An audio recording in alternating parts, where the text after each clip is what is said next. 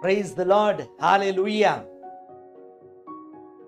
My dear brothers and sisters, today I invite all of you to pray for all those who are suffering from brain hemorrhages. First letter of St. Paul to Corinthians, chapter 10, verse 5. Nevertheless, God was not pleased with most of them, and they were struck down in the wilderness. My dear brothers and sisters, it's a warning for all of us. We are believers in Jesus Christ. We have been gifted with the faith.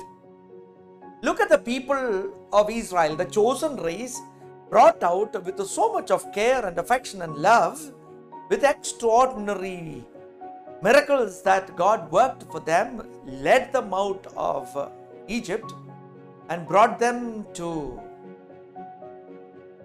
Canaan, the land flowing with milk and honey. In this journey of 40 years of their sojourn, most of them died. Very few lived to see the promised land. Their children or grandchildren might have seen, but of the lot, very few. We are the privileged lot.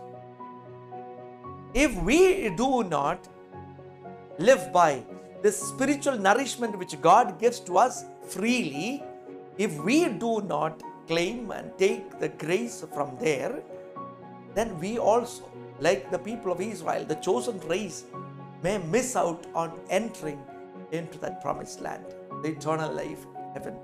And so let's live by God's word, live by the sacraments, live by the grace of God's word, live by the grace of that Christian faith. Let us pray. Father Almighty, we praise and thank you for all the graces that you bestow on your people. Today we lift up to you all those people suffering from brain hemorrhage. Lord, touch them, heal them. You are the source of all life, healer of all healers. May Almighty God bless you, the Father, the Son, and the Holy Spirit. Amen.